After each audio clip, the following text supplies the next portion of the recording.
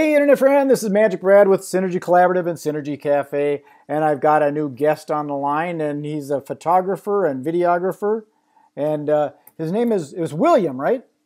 William, yep, William McLeod. Bill or William? Bill or William works well. Really, if you get to know you, then it's Bill, and other than that, formally it's William. I don't use Bradley. I lived in the Middle East for 10 years, Brad, and everybody there didn't understand the transition between William to Bill. So I had to go with William until I met a couple of Americans or Canadians or whatever that understood the transition. So I don't understand the transition. I can play with both. I agree. I don't understand the transition. It's just common that William is Bill. There's a lot of weird names. There is. So I do these kind of fast. I don't take too much time because time is a commodity that we've all got the exact same amount of, and it's a rare commodity these days. So we just get to the point and find out who you are and what you do and all that stuff. So William, Mr. Bill, are you married and you got kids and stuff like that? I am married, going on 10 years now, and I have 4 kids. 4 of them, all boys, I'll bet. It was a package deal, buy one, get 2 free. So I won in that deal, and then my wife and I have had 2 more kids together. So. Oh my God. Yeah, my wife's got a boy. He's graduated and off to college and all that kind of stuff. But I know that ends up being a lot of work because you're self-employed, right? This is your business? Yes, indeed. Yeah, that can be a challenge when you got kids running around. You're trying to take care of stuff, especially being home officed and all that kind of stuff. Yeah, well, we have a home office. We have a studio downtown as well. But yeah, it can be a bit of a challenge, but it's also one of those things where if I want to take a Wednesday afternoon off and take the kids to the movies, I can do that. So my boss can be difficult sometimes, but you're looking at him. So. Yep, I agree. I love the self-employed and the freedom that you can block out your own time and do what you want to do when you want to do it. You know.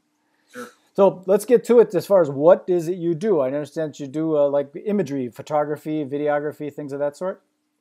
That's right. We're a commercial film and photography business. What that means is that we work with other businesses. We're, not into weddings and other, personal type stuff. It is strictly a commercial based business. We have 3 primary business units under the business. One of them is called Imago Films. That's kind of our higher end commercial work. That is a client coming to us with a very specific brand, a very specific creative concept that they want to execute, and they only want to do it at the highest level. We have another, our kind of mid-funnel product, which is called content creators. As you know, the trend is changing. Video is becoming more and more important on Google, on Facebook, on YouTube. YouTube's about to overtake Google as the most searched search engine on the web. That is happening right now as we speak. So anyways, content creators is a product that we've developed essentially for those customers that already understand they need to be out there and they need to producing regular, engaging, interesting content. And so that's kind of a way that we do that. And then the third business unit that we have is called Spotlight. And this is more of kind of our tiptoe in. A lot of customers are starting to recognize they need video, that it's actually becoming as necessary for a business as a business card or a website, but not everybody knows how to do it. Not everybody knows how to get into it. There's a lot of fear. It can be costly. It can be a bit intimidating if you've never been in front of a camera. So Spotlight is essentially an easy tiptoe in, low cost way for us to get in front of customers, to help educate them, to show them how video can be good and functional for their businesses. And we are launching that right now across the Twin Cities.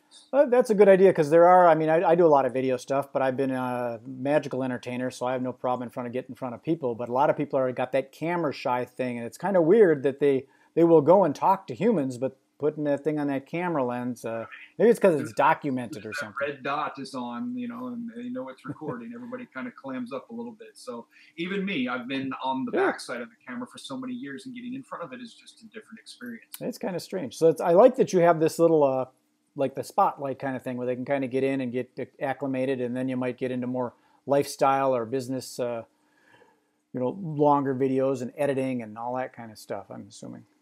Right. Yep. So you, I can see the equipment in the back. You got drones and stuff like that too? Yeah, we do drones. We do, I've got the set of studio flashes, several different cameras, both video and photography. So we kind of span the gamut, if you will.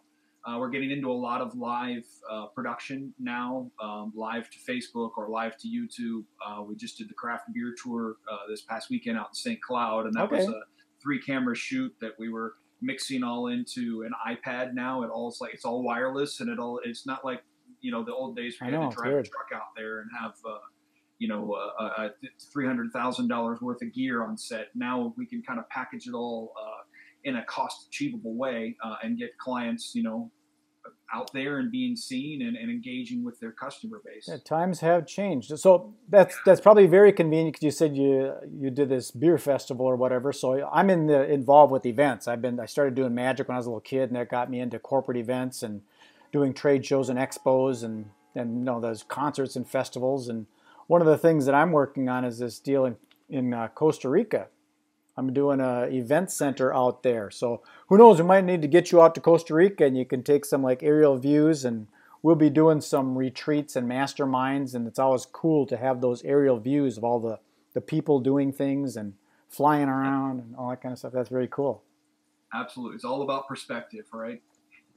So you kind of covered exactly kind of how you do your work, and I think that's pretty cool too, that you're compact with this new technology, so that if someone does want to do something at a remote, like a mastermind retreat or a incentive trip or something, and document it, they don't have to pay to have crates of equipment shipped down. You probably be able to almost do it on a carry-on.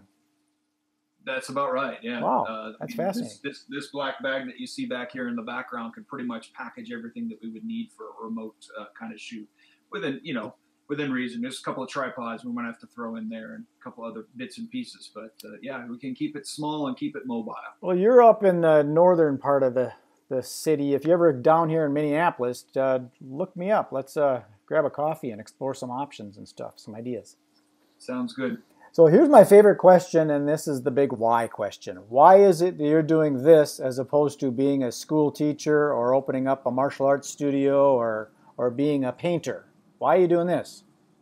And it's a big question, right? The why question. Yeah. And to answer why, I kind of have to go back to where I kind of split paths in my own life. When I was 18 years old, in high school, and I had friends, and we're making these little movies, but it was always something that we never really took very serious. And then I kind of took a more serious path in life and joined the military. Then I got out of the military, went to college. I actually have a network engineering degree, and I worked at a help desk, and I was making ridiculous amounts of money as a 24-year-old.